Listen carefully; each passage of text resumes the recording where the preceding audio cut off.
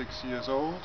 I'm from Germany originally, and I'm studying and living in England at the moment for my priestly formation within the Marist congregation. Started my discernment of becoming a priest.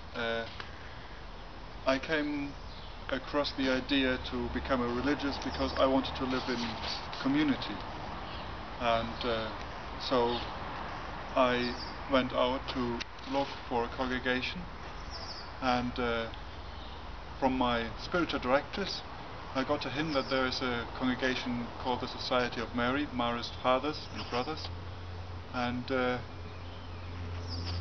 yeah, that might suit me. So I made contact, and I have to say I felt very much at home from the very first contact that I had about 6 years ago. The dimension I like most is the openness and yeah, the humble attitude the Marists have towards others. So they don't put themselves into the limelight, but always those they serve and they are there for.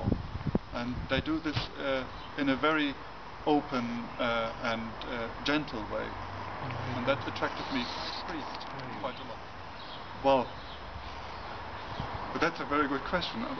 I think I'm called to the priesthood, but really to say why, I can't really tell.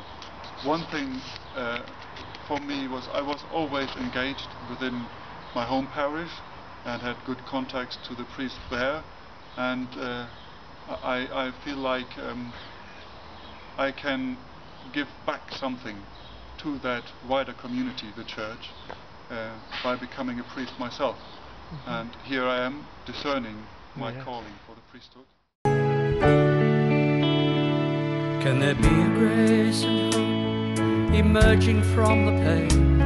Can there be a truer way to shape our life again? We'll never shape it on our own and think we'll be okay. The Spirit's breath needs all of us with listening hearts to pray. We're not just sharing skills rhetorical or claiming power.